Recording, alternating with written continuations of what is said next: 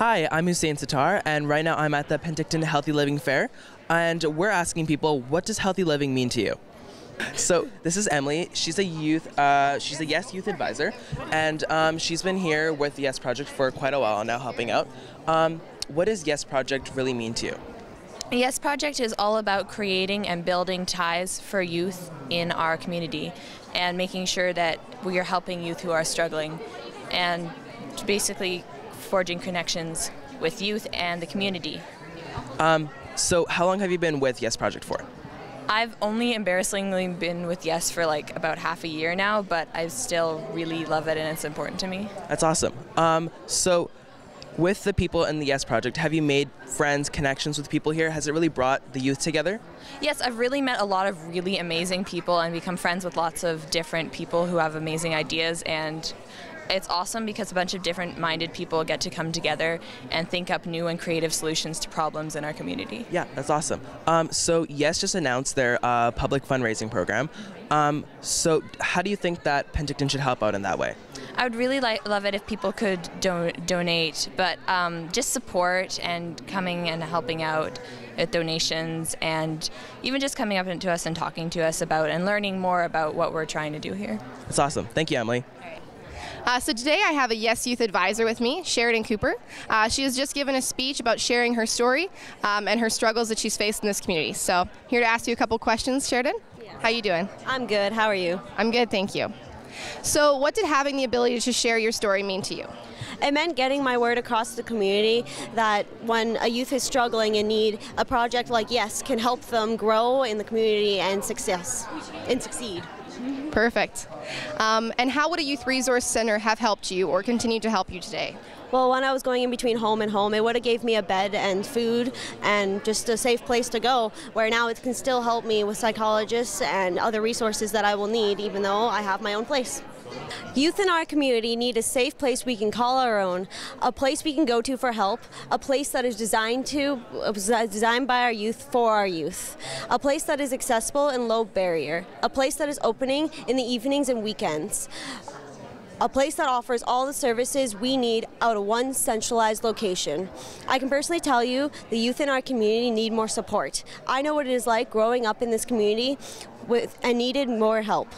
I know what it is like not knowing where to go for support. I know what it is like to slip through the cracks of the social and healthcare systems.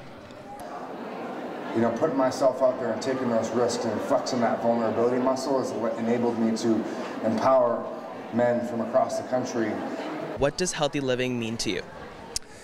Healthy living means that every single day you got to wake up and win the battle, because you're not going to win every day, and waking up that next day and creating a positive mindset and not really worrying about the past and worrying about, you know, really what you're going to do today to take that step to living a healthy life is the most important thing. And I think that's where, you know, people, they're so hard on themselves. They're like, oh, I ate pizza last night, I'm going to eat pizza again today. I think I had pizza last night, but I had a smoothie this morning. Is really just like putting your feet on the ground every single day and understanding, you know, this is a new day, and taking each day by day is probably the most important part. Yeah, that's awesome. Do you have any central messages for the youth of Penticton or anywhere really around? Yeah, I would say, like I said, you know, don't be too hard on yourself. Everyone's got their own story and their own way of dealing with what they're going through, and really my message is find a tool to, you know, get to your happy place. Find a tool to get to passion, to flow, and when you're having, you know, a tough time, or like I said, you just ate some pizza, you know, make sure you wake up the next day and you can cultivate a routine that gets you back on the right track. Yeah, that's awesome. And one last thing. What's one tip you could give to help you calm with stress and any anxieties or any of that? Well, what I do is I go to the gym. You know, that's my thing, and I know that about myself. If I am having a stressful day the day before, I know that I need to wake up the next day and get some sort of workout in. I like lifting weights, but I also like working out outdoors. So find whatever that is for you. If it's getting in the kitchen and baking a pie and focusing on the flow of and all the different intricacies of that activity is really what allows you to escape from that thought process that was slowing you down, that was giving you the rough time. Is really find that passion, find that flow, and make sure you can do it whenever you want. what did you think about the keynote speaker that was this morning? So Shay, the ex-football player, I thought that was really empowering to hear him talk. And you don't, you think the stereotype pro athlete, doesn't struggle with mental health issues or other issues, and for him to be open about it and just talk about how to get through that and how to get other people to help them. And so I enjoyed that. And today there's seminars all day, and so it's a great healthy living fair to be part of. Awesome. Do you have any tips for anyone who is suffering with anything like mental health, anxiety, depression, anything that could help them cope with it? Well, there's a lot of groups here, and certainly there's a lot of help online, but I think to be able to find a peer group of someone to talk to about it, I think that's the first step to acknowledging that you need some help. And, there are lots of agencies here who answer cries to help, and I think it starts with each individual person recognizing that they have an issue and going to friends or family to sort of, or a teacher to say, I need some help, and through the collectives in the community, we can help address some of the issues that people are being plagued with. Awesome. And just one last thing. What makes our community strong? I think we're a very friendly, active community, and I think that helps to make a community vibrant. When you're in, even on a winter day along the lake, that walkway was continuously used. We're very friendly, to each other than tourists, and I think that makes a healthy community, and people are a lot more conscious about 100-mile diet and just doing what they can to improve their own health and their own environment. So, it was good. What does Yes Project mean to you? What can it bring to Penticton? Over the years, I've seen all of the struggling youth in Penticton, and in my school and in the community, we've had a lot of suicides, unfortunately, way too many, and it's really unfortunate. And I think that if we had the resources that we don't already have and a safe place to go, we can at least reduce that and try to create a community where we don't have to have that problem ever happen again in our situation. Yeah, that's great. What does healthy living mean to you? Living in Penticton, living in the Okanagan, where nature is something that's kind of a main thing. Nature is definitely my release in the community. I love to hike and I love to ski, and I kind of feel like those are my happy places. I love to bring my friends there too as well.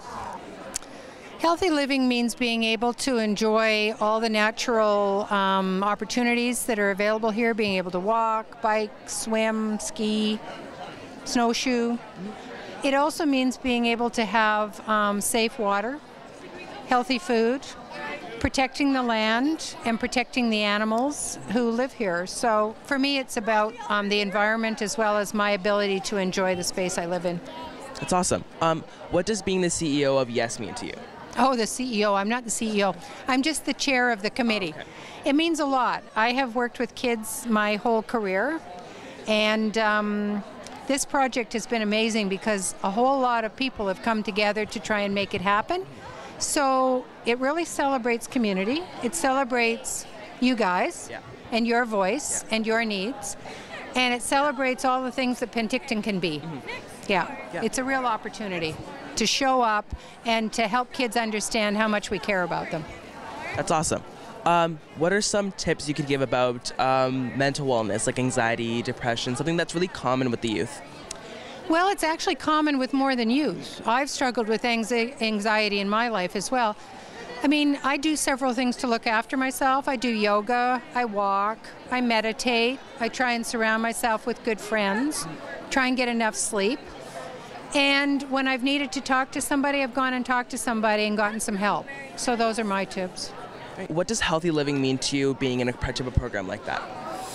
We try to promote a mental health for everyone, individuals, families, regardless of their age or gender, and to help them and to promote mental wellness. Yeah, that's awesome. What are some tips you could give for the people who are here looking out, scouting out with the boots and stuff? Well, we do have different programs for people if they have issues with depression. We do have the program, the Bounce Back program. We also have the Living Life to to the Full program. It's a DV course and they're free. All of our programs are free so that anybody can afford to come. So that is always good. Plus we have a variety of things, and we have a clubhouse that members that have a mental illness can come and participate in activities in a safe environment, and a meals program. And what's something you could say for the people who are suffering alone, something like mental health, anxiety? What's a tip or something that you could give to them?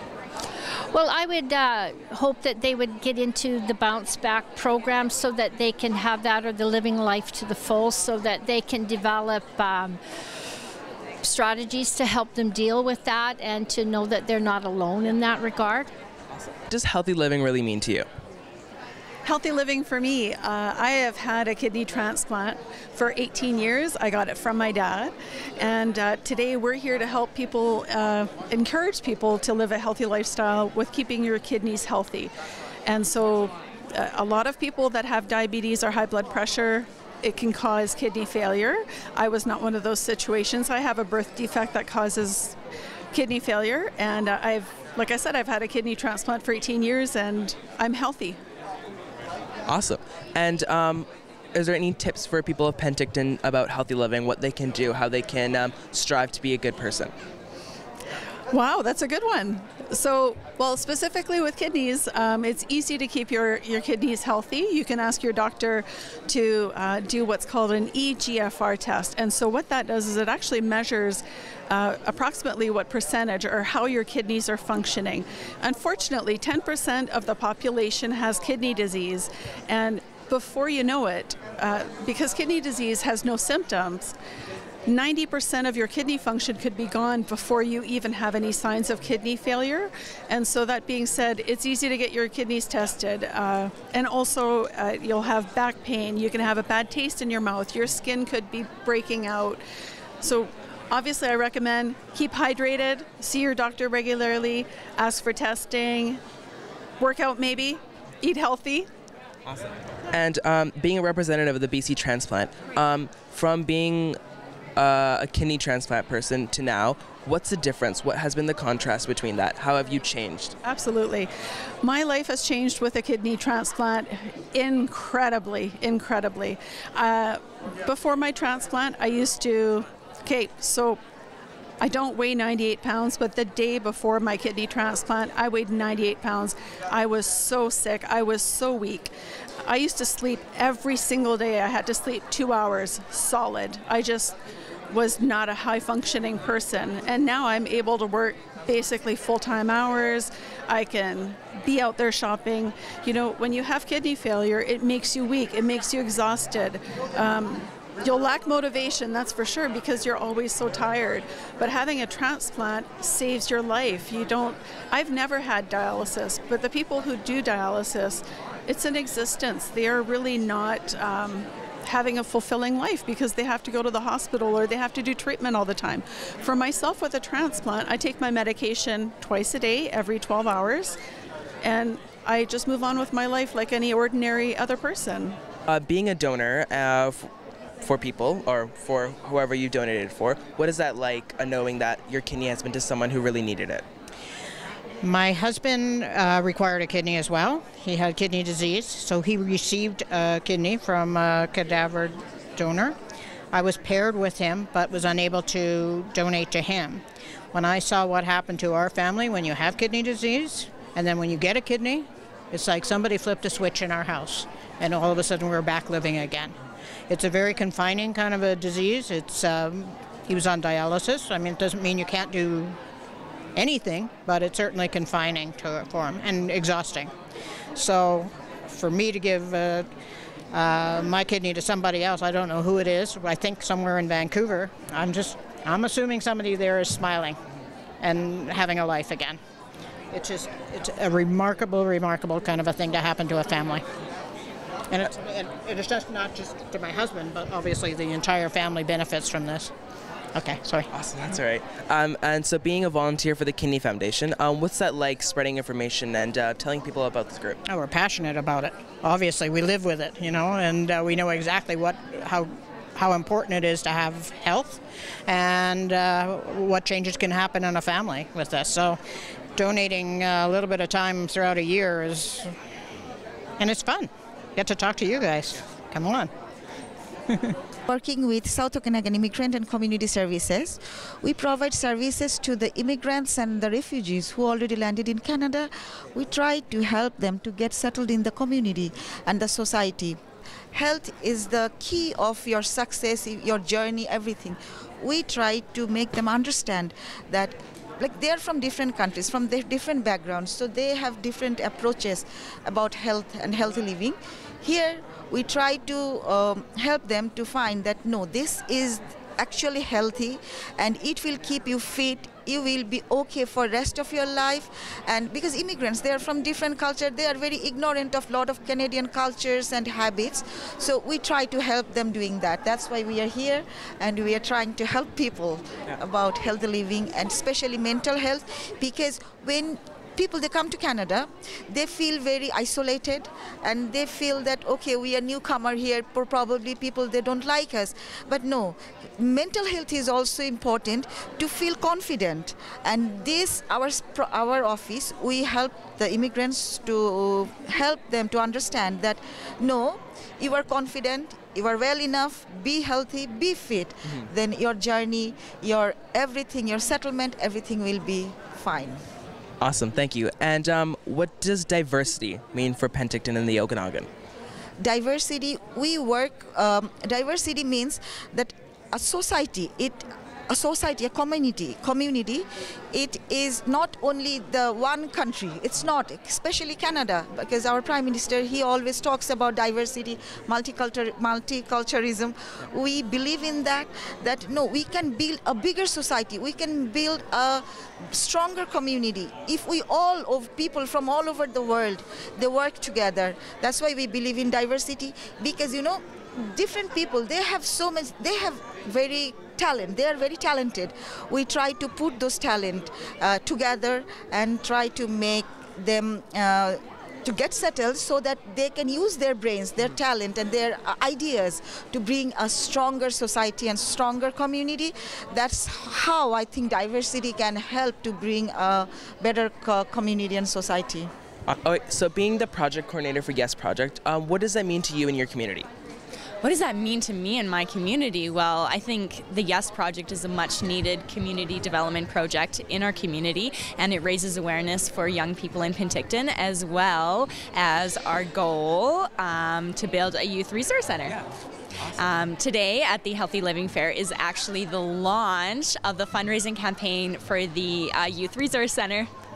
Awesome. So for the launch of the campaign, what are you expecting it to bring to your group?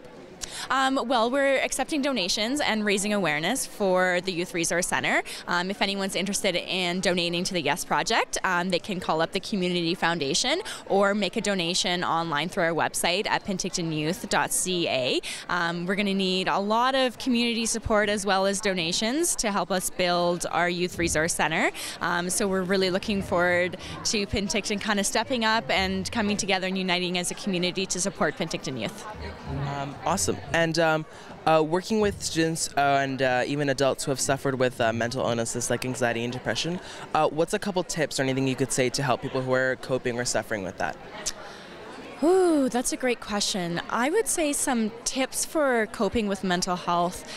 Just take a breather, take a breath. I guess the way I kind of look at it is your cup, right? So you have this glass and you have your job and you have additional stresses and traffic and everything kind of fills your cup up.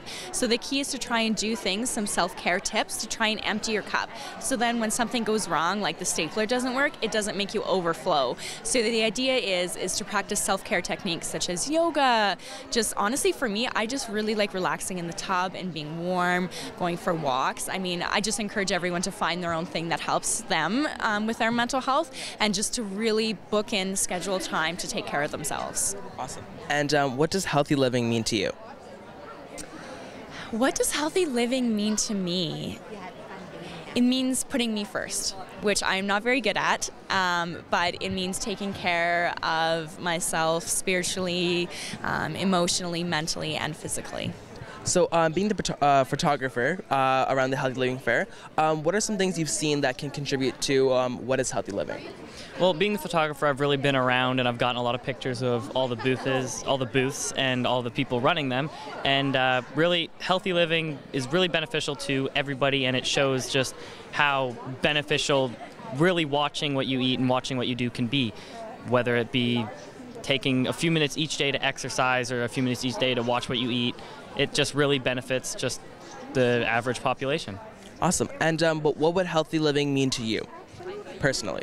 To me personally, healthy living is just being aware and being cautious of everything you do and eat and just being happy.